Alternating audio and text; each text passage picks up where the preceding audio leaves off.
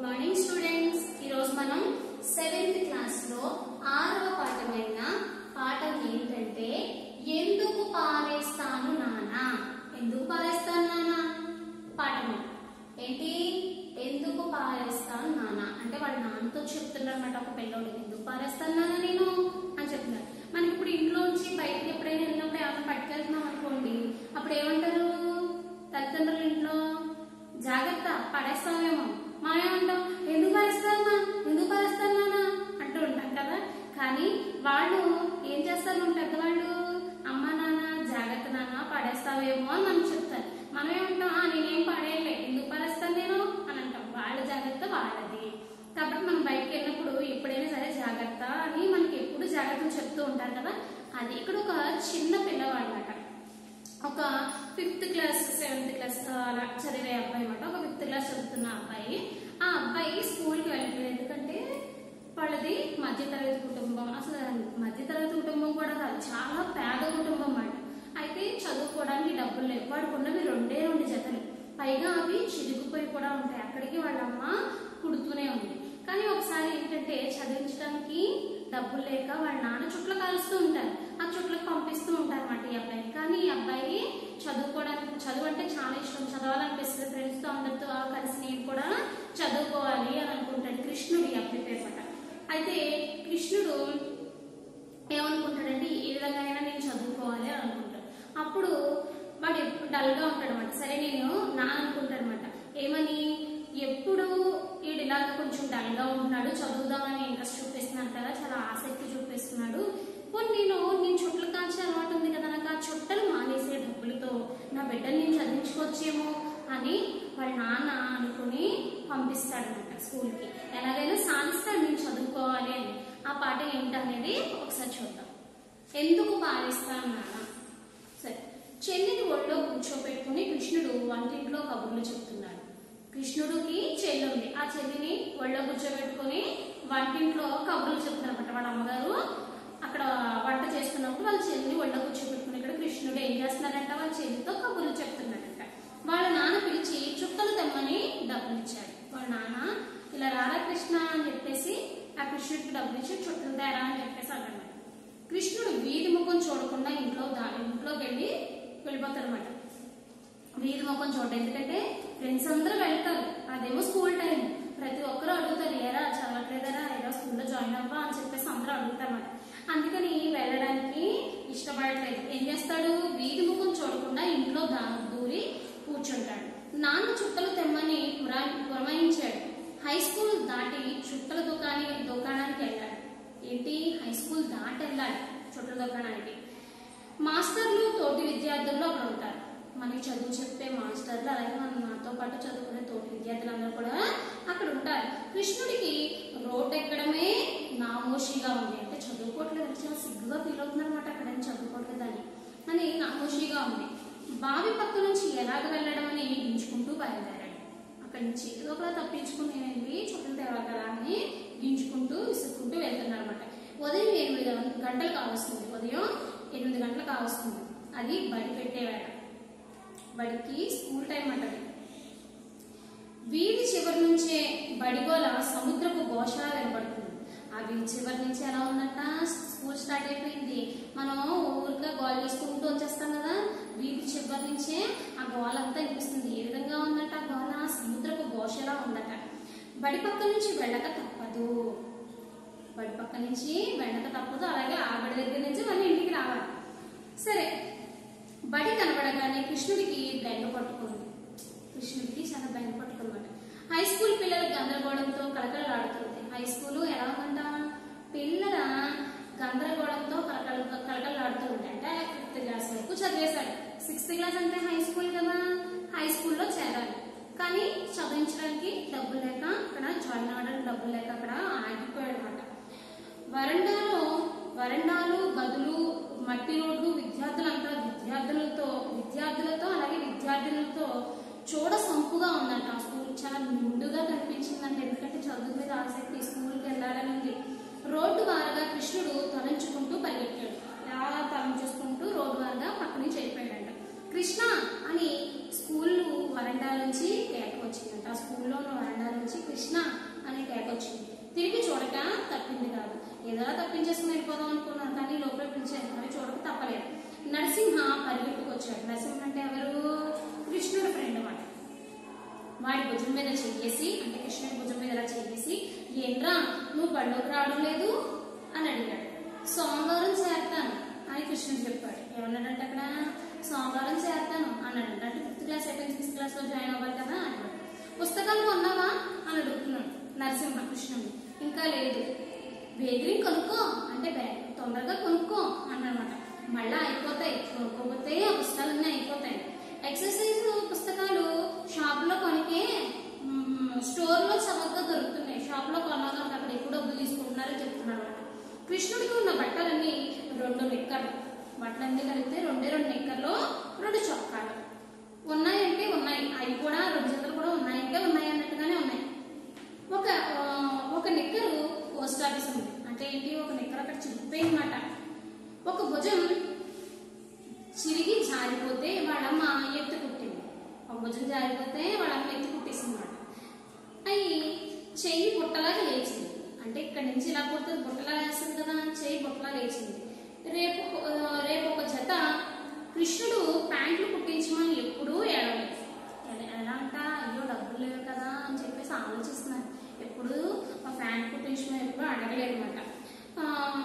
ప్యాంటుకి అయితే బట్ట ఎక్కువ అవుతుంది, మనకి నిక్కర్కి అయితే కొంచెం తక్కువ అవుతుంది, ప్యాంటుకి అయితే కొంచెం ఎక్కువ అవుతుంది. అందుకని ఇక్కడ ఏమనుకున్నాడంట, డబ్బులు ఎక్కువైపోతాయి కదా ప్యాంట్లు కుట్టించుకుంటే అని ఏం చేశాడు, బట్ట ఎక్కువైతే డబ్బు ఎక్కువ అవుతుందని వాడికి తెలుసు. మరి 2 జతలు కుట్టించుకొని బతిమాలుకున్నాడు. ఏమన్నాడంట, 2 జతలు కుట్టించండి అయ్యి ప్యాంటు బదులు నిక్కర్లు అని చెప్తున్నమాట. కాళ్ళ పెళ్ళ పడ్డాడు, ఏడ్చుకున్నాడు. ప్రయోజనం లేకపోయింది. నరసింహ చంకలో కృష్ణుడికి కొత్త పుస్తకం రమ్మడ్డాడు. కొత్త పుస్తకం పట్టుకుని వచ్చాడన్నమాట ఫ్రెండ్. వెంటనే ఏ పుస్తకం రాది అని అడిగాడు. ఇంగ్లీష్ పుస్తకం. నేను అన్ని పుస్తకాలు కొనేసాను అన్నాడు. జాగ్రఫీ పుస్తకమే కొనలేదు. అన్ని పుస్తకాలు కొనేసాను కానీ జాగ్రఫీ ఒకటే కొనలేదు. జాగ్రఫీ పుస్తకాలు ఇంకా స్టోర్స్ వాళ్ళకి ఇంకా రాలేదంట. చూడు పుస్తకం అని ఇచ్చాడంట. ఇంగ్లీష్ పుస్తకం. కృష్ణుడి పేజీలు తిరిగేశాడు. కొత్త పుస్తకంలోంచి ఒక విధమైన పరిమళం పైకి వచ్చింది. కృష్ణుడు పుస్తకంలోకి మొహం పెట్టి వాసన చూశాడు. కొత్త పుస్తకం వాసన బాగుంటుంది కదా. ఇప్పటికీ మనలో చాలా మంది అలాగే చూస్తూ ఉంటాం కదా, కొత్త పుస్తకం అనగానే ఇలా వాసన చూస్తూ ఉంటాం, కొత్త పుస్తకాలు వాసన బాగుంటాయి అని చెప్పి. అలాగే ఇక్కడ కూడా వాళ్ళు ఏం చేస్తారంటే ఆ పిల్లలు కొత్త పుస్తకంలోకి వాసన చూస్తూ ఉన్నారు. చాలా బాగుంటాయి కదా అలాగా అని. కృష్ణుడు ఏమన్నాడంట, నీకు ఇంగ్లీష్ లో ఫస్ట్ మార్క్ రాలేదు కదా, ఇంగ్లీష్ లో నీకు ఫస్ట్ మార్క్ రాలేదు కదా అన్నాడు. 4 మార్కుల్లో పోయింది అన్నాడు. ఎవరికి వచ్చిందా అన్నాడు. శకుంతల కొట్టేసింది. శకుంతల వాళ్ళ క్లాస్ అనమాట. శకుంతల కొట్టేసింది. నిజమే, నేను నమ్మలేదు, నేను నమ్మలేదు, అసలు నమ్మలేదు. దానికి ఎన్ని వచ్చాయి అన్నాడు. నాకు 64, దానికి 68. ఆడపిల్లని మాస్టర్ వేసుకుంటాడు. నాకు 64 వచ్చే, ఆ శకుంతలకు 68 వచ్చే, ఆడపిల్ల కదా వేస్తుంటారులే అన్నాడు. నీ మొహం అది తెలివైంది, అది చదువుతుంది, అది తెలివైంది అని అంటాడు మాట కృష్ణుడు. తస్సా చెక్క ఆడపిల్లలు చదివిస్తున్నారా, తస్సా చెక్క ఆడపిల్లలు చదివిస్తున్నారా. ఇదివరకు ఆడపిల్లలు చదివించేవారు కాదు, ఇప్పుడు ఎక్కడ చూసినా సరే ఆడపిల్లలే ఫస్ట్ వస్తున్నారు కదా. ఎప్పుడైనా సరే మరి రిజల్ట్ టైంలో మనం టీవీ నైన్ చూసాం అనుకోండి, బాలికల సంఖ్య ఉత్తీర్ణత ఏమంటారు, బాలుర మీద బాలికలదే పై చేయి, బాలుర మీద బాలికల మీదే పై చేయి అని చెప్పేసి చూపిస్తూ ఉంటారు కదా. ఇక్కడ అబ్బాయికి కోపం వచ్చేస్తూ ఉంటాం అనమాట. సరే, కృష్ణుడు మార్కులు కూడా తేగానే గొప్పవాడైపోయాడు. అనమాట. తెలివైన వాడు కాబట్టి నలుగురు గౌరవిస్తున్నారు. లేకపోతే వాడు కుళ్ళు గుట్టలను చూసి అంత దూరంగా ఉండేవాడు. అంటే ఏంటి, 2 జతలు ఉన్నాయి, అవి చిరిగిపోయి ఉంటాయి. కానీ బాగా చదువుతాడు కాబట్టి, తెలివైన వాడు కాబట్టి వాడి చుట్టూ నలుగురు కూడా చేరి గౌరవిస్తున్నారు అనమాట. వాడికి బడి పక్కని నిలబడడం, బడికి వెళ్తున్న నరసింహాన్ని చూడడం చాలా కష్టంగా ఉందన్నమాట. ఎంచేతంటే కృష్ణుడు బడికి వెళ్ళి చదువుకునే అవకాశాలు తప్పిపోయాయి. వాళ్ళ నాన్న ఈ ఏడాది కృష్ణుడికి చదువు చెప్పించినని నిశ్చయంగా చెప్పేశాడు. ఇంకా చదివించలేదు, నేను నా స్తోమత అంత లేదు అని చెప్పేసి కృష్ణుడికి కటాకటిగా చెప్పేశారనమాట. ఎక్కడైనా చదువు మానిపిస్తారండి, అసలు ఎక్కడైనా చదువు మానిపిస్తారండి. రుణమో పణమో చేసి మొక్క చెప్పించకపోతే వాడు ఎందుకైనా పనికొస్తాడా? చదువుకునే ఈడులో బడి మానిపించి ఇంట్లో కూర్చోబెడితే తర్వాత గాడిదలను కాయడానికైనా పనికి రాకుండా పోతాడు. కనీసం గాడిదలను కూడా కాయడానికి పని చేయకుండా పోతాడు. మనం అప్పు సపోజ్ చేసి మనల్ని ఆ పిల్లల్ని చదివించుకోవాలి ముక్కైనా రావడం కోసం అని చెప్పేసి చెప్తున్నమాట. సరే, ఏదో చూసి బడిలో వేయండి అని వాళ్ళ అమ్మ శతపోరి చెప్తున్నది. రోజు చెప్తున్నమాట, ఏదో ఒకలా చూసి అన్ని జాయిన్ చేయండి మరి స్కూల్లో, అలా పిల్లల్ని వదిలేం కదా అని చెప్పేసి అంటున్నమాట. బడిలో వేయగానే సంబరమ. వాడు చదివేది 4th ఫారం, జీతం ఎక్కువ. నెల నెల ఎంత కట్టాలో తెలుసా? బడిలో వేయగానే అయిపోతే ఏంటి, అడిగి ఎంత ఫీజులు కట్టాలి? నేను అసలు తోగలనా? ప్రవేశపెట్టడానికి పుస్తకాలకి అవుతుంది 50 రూపాయలు. 50 రూపాయలు అప్పట్లో 50 రూపాయలు అయిపోతుంది. అంటే ఏంటి, జాయిన్ చేయడానికి అలాగే పుస్తకాలకే 50 రూపాయలు అయిపోతుంది. దస్తా కాగితాలు రూపాయి అద్దన, పెన్సిల్ ఆరణాలు పెన్సిల్ ఎంత? 6 అణాలు. దస్తా కాగితాలు రూపాయి, అలాగే అద్దన ఉంటాయి. ఎక్కడి నుంచి తెమ్మంటావు? మొహాన్ని వాడికి ఏమన్నాడంట? మొహాన్ని వాడికి లేదే. ఏమన్నాడు? వాడి ప్రారంభం అలా ఉంది. వాడు మొహం చదువులేదు, వాడి ప్రారంభం మన ప్రారంభం. వారం వారం ఎక్కడ లేని డబ్బు బియ్యానికి ముడుపు చెల్లించడానికే తల ప్రాణం తోపుస్తున్నది అన్నాడంట. ఏమన్నాడంట? వారం వారం తెచ్చింది డబ్బు, వారం వారమే మనం ఎక్కడ లేని డబ్బు బియ్యానికి ముడుపు కొట్టినట్టు చెల్లించినట్టే అయిపోతుంది. మనం తెచ్చుకోవడానికి తల ప్రాణం తోపుకొచ్చేస్తుంది వారం తిని తినడానికి. అలాంటిది మాట్లా అని వాళ్ళ నాన్న చెప్పుకొస్తున్నాడు. తల్లి మాటే నెగ్గుతోందో, తండ్రి మాట నెగ్గుతుందో ఇంకా తేలలేదు. ఒక పక్క తల్లి ఏమంటుంది? అప్పో చేసి చదివిందామంటుంది. తండ్రి మన వల్ల కాదు, తినడానికి థింగ్స్ అయ్యేది అవ్వట్లేదు కదా అని చెప్పేసి అంటే తల్లి మాట నెగ్గుతుందో అక్కడ, తండ్రి మాట నెగ్గుతుందో అని చెప్తున్నమాట. కృష్ణుడికి మాత్రం సందిగ్ధం లేదు. వాడు తల్లిదండ్రులను బాగా ఎరుగుడు.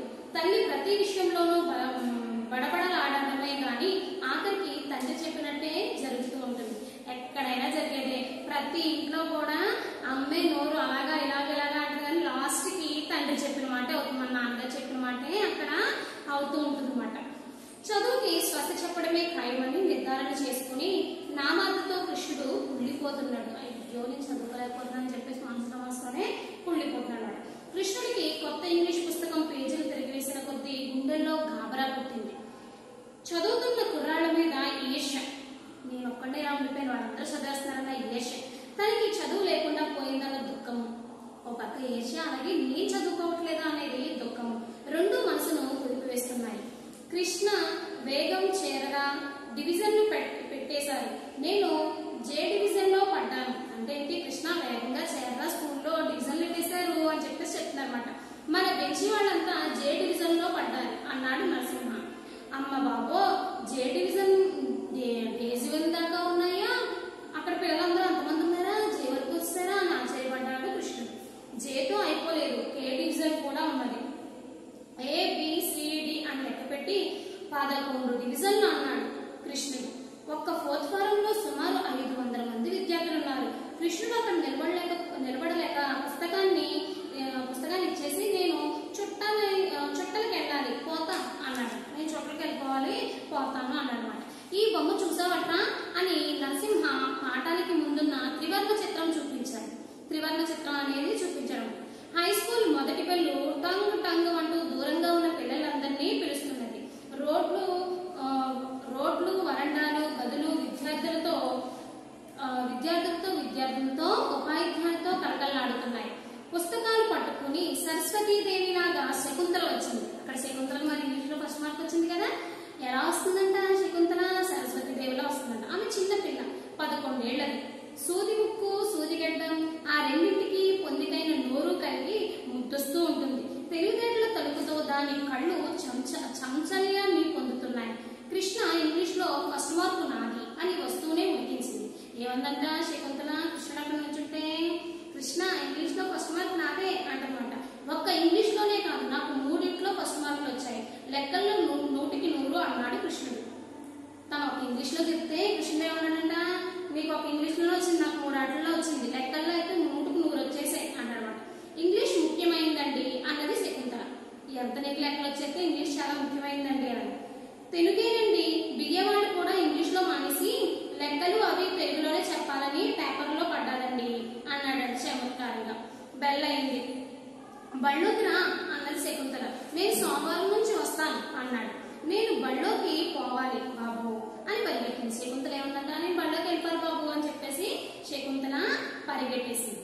ఇక శకుంతల అలాగే ఎలాగైనా సరే ఈ కృష్ణుడు బడిలో చేరటమాట ఏ విధంగా చేరాడు అనేది మనం నెక్స్ట్ క్లాస్ లో చెప్పుకుందాం. ఈ లెసన్ కొంచెం ఎక్కువగా ఉంది కాబట్టి మీకు కొంచెం కొంచెంగానే చెప్తున్నాను. శకుంతల లోపలికి వెళ్ళిపోయింది కదా బడి లోపలికి. కృష్ణుడు ఏ విధంగా వాళ్ళ నాన్న ఒప్పించి ఆఖరికి బడిలో చేరాడనేది మనం నెక్స్ట్ క్లాస్ లో తెలుసుకుందాం. సరేనా? Thank you students.